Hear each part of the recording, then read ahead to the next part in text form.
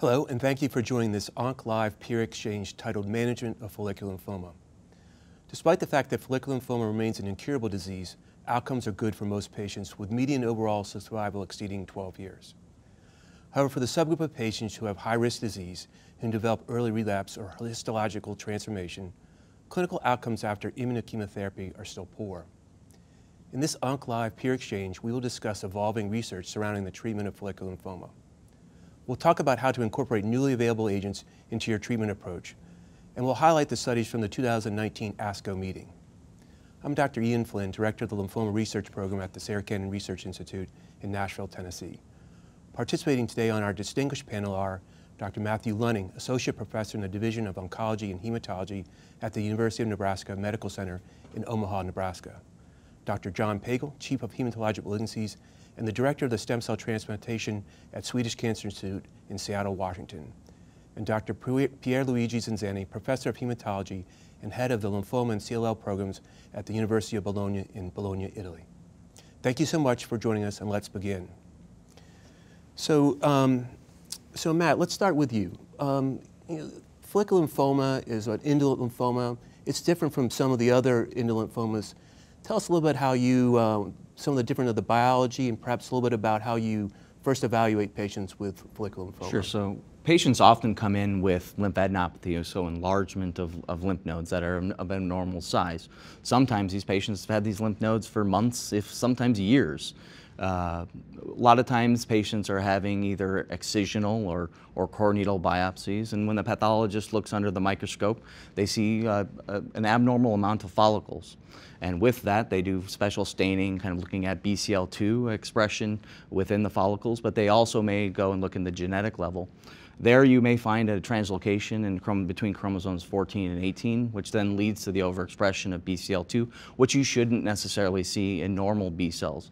And so with that, in coordination of immunohistochemistry, what the morphologic features of the lymph node are, as well as incorporating FISH or cytogenetic testing, usually renders a diagnosis of follicular lymphoma.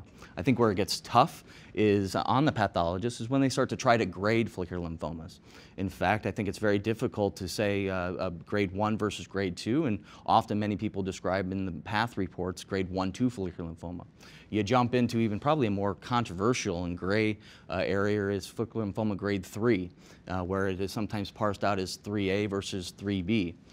Characteristically in treatment, we've often treated follicular lymphoma grade 3B akin to diffuse large B-cell lymphoma, our most common non-Hodgkin's lymphoma, and an aggressive non-Hodgkin's lymphoma.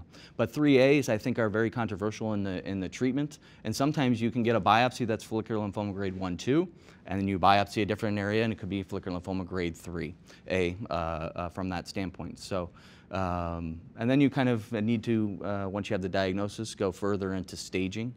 And from a staging standpoint, typically I like to use PET-CT because I think it gives you the best idea of where the disease is at. From that standpoint, very uncommonly will you see kind of localized follicular lymphoma. More often than not, you'll see advanced stage, so lymph nodes that are above and below the diaphragm and can involve the bone marrow. Typically with staging, I may not do a bone marrow, but it depends upon whether or not I'm treating them now or potentially treating them in the future. John, is that your approach? Are you PET scanning everyone? Are you bone marrowing everybody these days? You know, I think it comes, as we'll talk about lots through this presentation, about different individual approaches for different individual patients. And I would say that in general, you know, I don't think that doing a bone marrow will change what I'm going to do, and pretty much it's largely part of a research tool, I think, in this day and age. I think PET scan can help us also understand if there's marrow involvement in some cases or not. And I do PET scans. I do think they've become the gold standard now, even in follicular lymphoma, especially at the end of treatment. I like them up front as well for the same reasons that Matt does, and I assume that everyone else does, is that it's really much more sensitive and it's much more specific, and that kind of data is very valuable for assessing, you know, how you're perhaps going to approach a patient.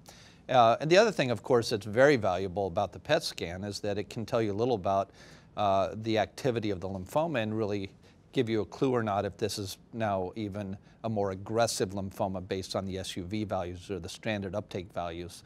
you know, we all worry about that patient who has an unusually high SUV value, and that maybe there's some degree of transformation there, and that might lead me to want to biopsy something that's out of the order particularly hot. So I think there's a lot of value in PET scans. You know, of course, we don't want to do too many of them, but I think certainly for those reasons, as well as at the end of treatment where it's really been shown to be particularly important for assessing response, that PET has now become our gold standard. You talked about transformation, you know, going from a follicular lymphoma to a more aggressive lymphoma, and using the PET scan perhaps to guide biopsies and figure that out. What do we know about, you know, why do some people transform and others do not? I thought you were going to tell me, because it's such a difficult thing. We really don't know, and that's the problem here, is that in follicular lymphoma we really don't have predictors or markers to tell us who's going to do poorly, who's going to transform, and who's going to do extremely well. I mean, we have these patients who have been diagnosed with follicular lymphoma and never even gotten treatment for 20 years. Maybe there are some patients who never get treatment, actually, and what is different about them? And unfortunately, I don't think we have a very good handle on that yet, and that's a major disappointment, but really should be the major focus of research, because that is probably the biggest unmet need in this whole area.